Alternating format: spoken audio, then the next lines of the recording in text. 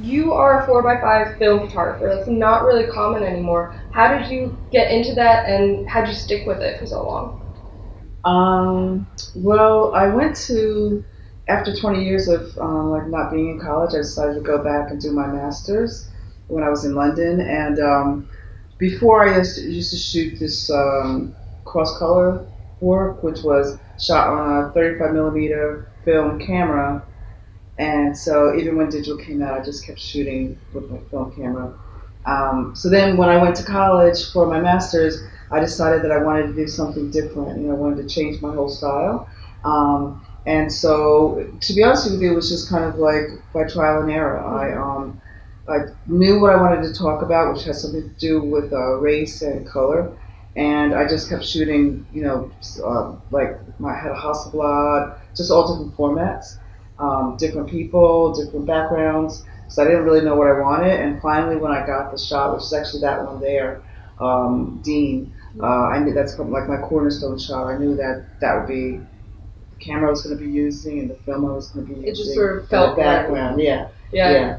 And so, yeah, I mean, I had a camera, a 4x5 camera, like all my life through college. My dad got me one for my 4x5 class, and so I always had it, you know, hanging about, and I was always sort of shooting back in those days with the Polaroid film, which was really fun to use. Oh, that's great. Yeah. So you were working with the 4x5 when you met Lise, or what medium and what was sort of the subject matter you were photographing when you and Lise met? Yeah, for sure. By that time, when I met Lise, it would have been a couple years that I moved back to America. So yeah, once I started shooting portraits again with my 4x5, I'm going to always shoot with that camera. Mm-hmm. You know, all the other guys in the shops, like, you know, Adorama and such, they're like, "Hey Lola, you hear of something called digital? Something called digital is really, you know, great." I'm like, "Oh, what's that?" You know, it's like I'm not convinced that a digital image can be as well.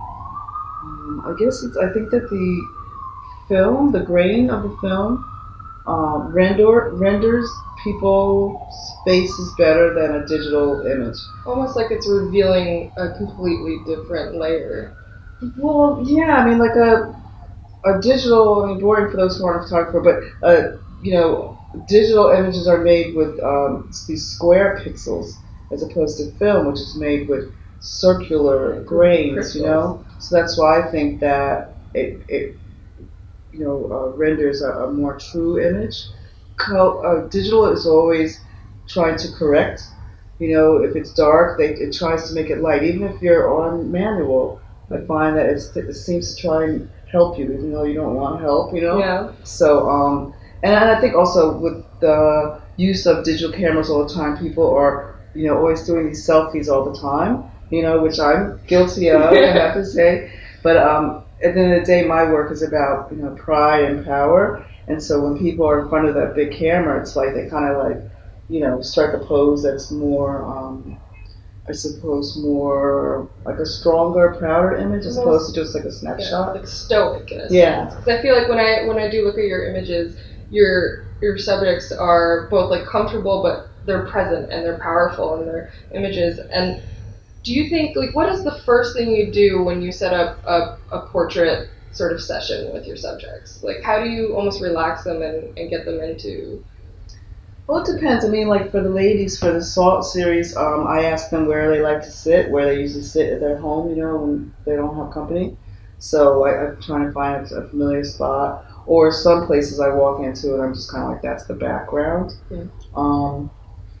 You know, it's a very... It's like some kind of secretive thing that happens, you know, the moment before I press the shutter and I get the image that I'm looking for. I don't know, maybe my teacher skills, I think that kind of probably helps with me being able to relate to someone really quickly because, you know, I'm only sort of in there for two hours and out, you know, I'm in, set up, shoot, then I'm out. You know what I mean? And you have to capture that person within those 2 hours. Yeah. So I know that in Lisa's collection, she has some of your portraiture work. Do you remember the first piece that Lisa bought from you? I cannot remember. No. I mean, I'm feeling like it was from my Surpassing series because um, it was at Art Off the Mains, which I mentioned to you is was the African and Caribbean art fair that happened for a while. It was at the Puck Building. That's where I met Lise. And I believe that I was there. No, I know I was there with Infoco. So yes, I was at Art Domains with Enfoco, and I believe that it was the surpassing work because uh, they were showing that work a lot. It was in the magazine and Weibo News, and so I'm thinking that it would have been something from there. And that's how you met. So did you? The first time you met her was also the first time she bought a piece of work from you, or? Yeah, I mean, I think that it didn't happen right away, but I feel like we exchanged numbers and email addresses and such like that, and kept in touch. It kept in touch, and it finally happened. I can't remember, but I mean, I think it was like over 10 years ago. So this has been a very long sort of like art collector relationship. Do you think it's sort of differed from like any other relationship you've had in the art world? I mean, with Lise, I don't even think I even realized when she first bought my piece that she was a collector. Really? She doesn't come off as like I'm a collector and you need me type of thing. So we just kind of started having this friendship that I feel is like an everlasting friendship. You know what I mean? So she's always, she's as we've gotten to know each other, I'll ask her for advice and Lise, she doesn't, she'll tell you, if it's light blue and you say it's medium blue, she's going to tell you it's light blue, you know what I mean? So, so she's a really good person to sort of throw ideas at, and we are adults, so I don't have to agree with her, but I know I will get a strong, real opinion from her, and then I can either take it or not take it, and there's never any kind of like worry that she's going to be mad at me or whatever. You know what I mean? Well, she sort of like almost lets you just be you. She doesn't want you to be anything different. She's not trying to mold you, which I think is so great because her and I have talked about the idea that the art world can be somewhat intimidating. Like going to galleries or museums can be almost daunting. Do you feel that with her, like there's just not even like a hint of that with her because she wants to support you instead of anything else? Yeah, totally. She's, I don't really have, as the years have gone on, as this year has gone on, 2019, thanks to Pen and Brush, my life has totally changed. I never really had a relationship with the art world.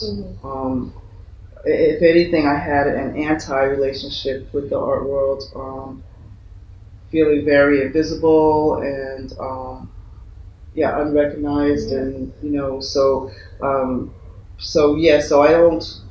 I have some other people that have collected my work, but it's more than collector artist relationship that I have. It's like sort of sister, mother, some type of family member that I can always count on. Yeah, she's just I mean, like I go over to her house, like if I go for lunch or dinner or whatever, I always like bring my swimsuit. So I know that she doesn't care, so she's like, sure, go for a swim and then we'll hang out. You know what I mean? It's like, so it's like that's what you would do with a family member. You know what I mean? You wouldn't really sort of like, I mean, unless it's a really close friend. But I just always like know that she's, she wants me to be happy, and she's so supportive of me, And she stays updated not only like your personal life, but like in your art world life. It's just sort of knowing that the artist is more than just something you buy like an image from or a piece of painting. Like they're an entire person, they're a human being, which is not always common in the art world, which is very refreshing. Yeah, well, I mean, I think she does. She has a very holistic approach about us, and she chooses what she likes, not what the galleries say or she's supposed to buy. I love her for that because there's so many artists who, I mean, she has the capital to do that, but she'd rather invest in artists who she really believes in, and I think that's a really rare trait for people. So that just actually brings up another question for me. So she chooses her artist because it's not of any like background or anything, because she likes the work. It speaks to her, the skutika, the strike of the heart. Do you sort of do that in your practice when you find your subjects or your subject matter? Like, how do you go about choosing your subject matter? Um, a lot of my subjects are my friends, or my friends like grandmothers or great grandmothers.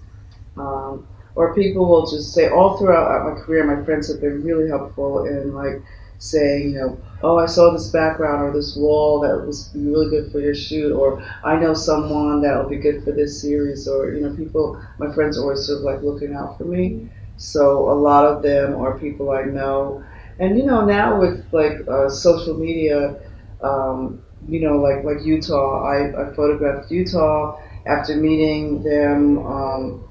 I think really quickly, actually, at Stonewall we met, and they were on a date, and I think I was just with a friend, but we had kind of seen each other online, so we were like, hey, you know how you kind of feel like you know someone when you've seen them online, and so I was like, okay, so whenever you come to New York, you got to come by, stay here, and I want to photograph you for my series tomorrow. So, I think that if I go away if I travel a lot, I'll often put something on like my Facebook page or my Instagram, and says this is what I'm looking for. I'm coming to your city. This is what I'm looking for. Can you, if you'd like to model for me, please DM me or something like that. So. Just like continually building your network and then almost growing like your own community, which I love. Well, I really hope that you continue and share all of your stuff with the world. Thank you so much for having us.